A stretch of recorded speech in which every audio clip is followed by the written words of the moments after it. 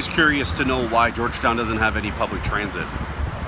You know, I think in 2016 it's got to be somewhere in our plans, especially with the expansion of Georgetown that will be happening, I don't know, in a couple of years, maybe 5-10 years, who knows.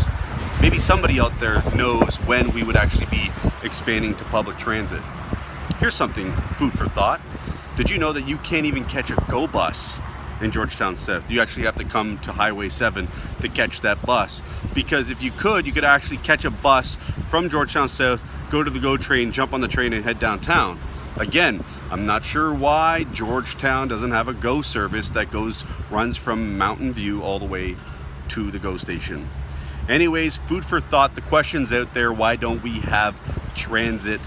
And when do we expect to get transit? I think there's some people in town, or a lot of us, that would like to see transit happen. Anyways, hopefully everybody's having a good day. Take care of each other, and I will talk to you tomorrow.